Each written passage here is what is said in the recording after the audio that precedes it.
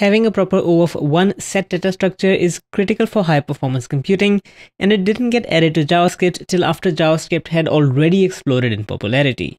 Fortunately, now that we have this built-in set class, it makes trivial work of a number of popular programming interview questions. We simply create a new instance of the set by using the set constructor with the new operator. A set has a number of features and we can add new items to the set by using the add function. So if we add 5, the set has a single item which is the number 5. We can add another item, for example 1, and now the set has 2 items, the number 5 and the number 1. A set only stores unique items. Internally, it does that by using hashing, and sets can quickly see in constant time if a particular value already exists in the set, and if not, it adds that to the set. So if we add the number 5 to the set, it will see that it already has 5 present within it, and it will not add it again. This high performance lookup and deduplication is the key reason for the existence of the set data structure. In addition to adding items using the add method, we can also pass an iterable to the constructor of the set, and the set automatically adds all of those items by iterating over the input. In the array that we are passing right now, there are only 2 unique strings, hola and mundo, and those are the only 2 values that will be present within the set. Notice that the set constructor accepts any iterables, which means that in addition to arrays, we can pass it anything else. For example, we know that within JavaScript, strings are also iterables, so we can even pass in a string if we wanted to. And of course, it will iterate over the different characters within the string and again ensure that only unique values get added. Notice that within the string hello, the character L appears twice, but it will exist only once within the characters set. Just like any other JavaScript class, we can check if a particular value is an instance of the set class by using the instance of operator, and over here the values, numbers, messages, and characters are all an instance of set. We've seen that the set data structure accepts iterables in the constructor, but what's worth noting is that the set itself is also an iterable. Let's create a set that consists of 3 strings, John, Jane, and Jack. Because the set is an iterable, we can use it anywhere else we can use an iterable within JavaScript. For example, with the for-of loop, if we loop through the people set, we get back the individual strings, John, Jane, and Jack. Additionally, just like any other iterable, we can spread the set into a JavaScript array. And of course, in this particular case, we will get back an array that contains the 3 strings that we put in the set. Because the set constructor accepts an iterable and the set itself is also iterable, it makes it a trivial task to create a copy of a set.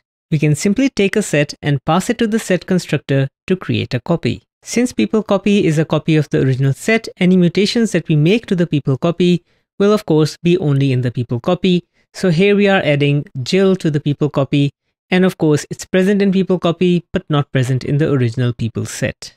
A little known fact particular to JavaScript and different from other programming languages is that the JavaScript set guarantees that it will maintain insertion order.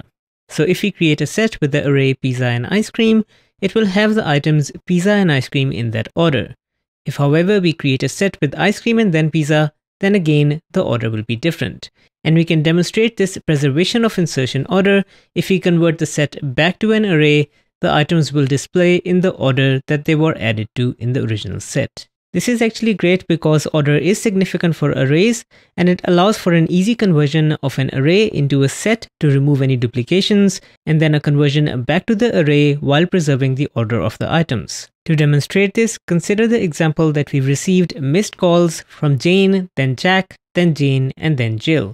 We should only call back the individuals only once. However, we want to call them back in the order that they called us. So we really want to only call Jane once, then Jack, and then Jill. We can find the unique callers so that we can call them back in the correct order quite easily by simply taking the array, passing it through a set to only get the unique items, and then converting it back to an array with a simple spread operator. So here we get the answer that we are looking for. We need to call back Jane, then Jack, and then Jill. And as an aside, we might not even need to call Jill, because when we will call Jack, he'll probably tell us that they went up a hill. The JavaScript set is a pretty easy data structure to master because it only has a handful of properties and methods. We already know that the set constructor takes any iterables. For example, here we are passing an array of the spices nutmeg and ginger, and we can add more items by using the add method. And now we have the set that has nutmeg, ginger, and cumin. There is a method that is the opposite of add, and we can remove items from the set by using the delete method. This method also returns true if the item was present within the set. So now that we have deleted Ginger, if we run it again, this time it will return false because Ginger was no longer present within the set. Sets also come with the has method that tells you if an item is present within the set or not.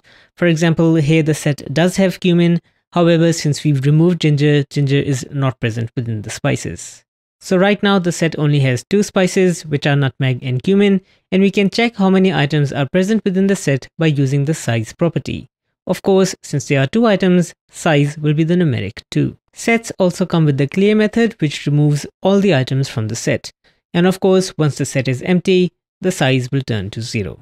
Let's run through a simple example to prove that using the set data structure is truly more performant than raw arrays and get some understanding of how stark the difference really is between O of 1 for sets and O of n for arrays. Let's consider the simple task of removing duplicates from a given input array. To start off, we will create an array that will consist of 10,000 items. We create an array of 10,000 items and ensure that there will be some duplicates around half of them by creating numbers that will be in the range 0 to 10,000 divided by 2. Let's measure the time of removing the duplicates from this input, first by using just plain arrays and then by using sets. With arrays, we create an output array and then simply loop through the input items, and each time we check if it is not already present within the array by using index of. And if index of is -1, meaning that the item is not already in the array, then we simply push it into the end of the output.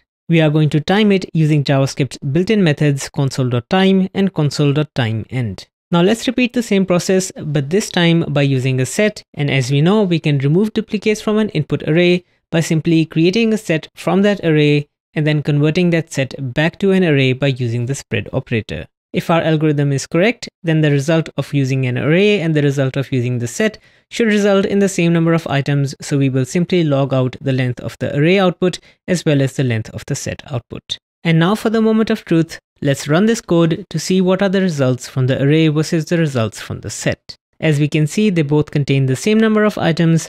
However, the array took around 11 milliseconds and the set was done within 1 millisecond. Now with 10,000 items, even though the time difference is still quite large, 11 milliseconds doesn't feel like a big deal, so let's just bump it up to 100,000. You can take a moment to guess how much of a difference it will have. Because every time we add a new item, the array has to look at all the existing items, the difference will be quite significant. If we run the code, you can see in the output that the array takes around 1 second, whereas the set is still done within 4 milliseconds. The difference between a second and 4 milliseconds is the difference between a responsive and an unresponsive application. The key motivation for using the set data structure is its O of 1 item addition and lookup, and this has a number of real-world high-performance use cases like removing duplicates and finding repeated items. To demonstrate some applications, we create a simple array that has characters A, B, and C, where A is duplicated. We can create a utility method that removes duplicates from a given input array, and all that it needs to do is to pass that array through a set and then return that iterable back into an array. And of course, for our input example, we get back the strings A, B, and C. We can also easily create a utility method to check if a given input array has duplicates by simply passing that array through a set and checking if the size of the set is equal to the input array length. Of course, for our particular example, it does have duplicates, and indeed, when we pass it through the hasDuplicates function, we get back the boolean true. In addition to removing duplicates, we can also use sets for finding the repeated items within a given input. We create 2 sets, one for the items that we have already seen, and one for the items that we have found are indeed repeated. Then we simply loop through the input, and if we have never seen this item before, we add it to the seen array. Otherwise, if we have seen it, then of course it is a repeated item and we add it to the repeated set. Once the loop terminates, all our repeated items will be in the repeated set, and we can convert that back into an array by using the spread operator, and that will contain our repeated items. If we run our original input with the duplicated A through find repeated items, we get back an array with that duplication pointed out that A is the only item that was repeated. A proper built-in implementation of the set data structure is truly something that makes JavaScript a modern programming language. As always, thank you for joining me, and I will see you in the next one.